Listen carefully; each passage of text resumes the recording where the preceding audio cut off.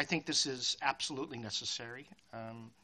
We've been struggling with housing. It's been pretty much my focus ever since day one, 6.5 years ago, when we authored the Housing Trust Fund to begin more than a conversation, the actual economic foundation for building more affordable housing, particularly for our low-income communities that were suffering.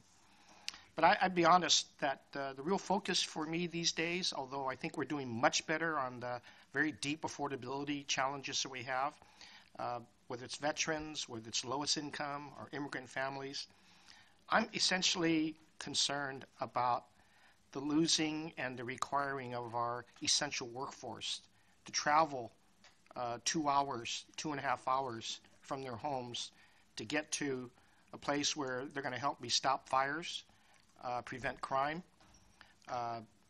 repair utilities after a disaster. My 911 dispatchers having a hard time.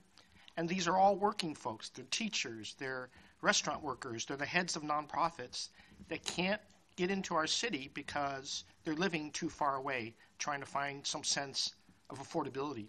And they make adequate money, but they can't afford the prices because we haven't built enough and we haven't concentrated on this level of the essential working class, the people who actually make our cities run, in my estimate. And I'm committed to try to get that even more pronounced done and more housing for that middle income working class folks. I have a good conversation going with all of our labor leaders because I don't want them to be traveling 2.5 hours to get to the work that they really want to do and do well.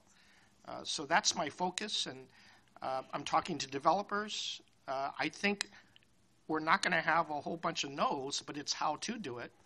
And I'm issuing an executive directive this afternoon to all of our departments to really cut our processes in half. I know Senator Wiener is absolutely right because he worked with me very closely on all these projects, and we understood all the challenges, and now he's able to identify those things that are really at the state level that we can complement the local level. I look forward to working with the mayors, county council leadership, labor leaders, to really push forward housing for the essential workforce, because if we don't do that, our cities are going to be bogged down with everything. And I have to look at the next earthquake as we are reviewing what's happened in southern United States and Puerto Rico and other places, that we've got to be recovering today before the events happen.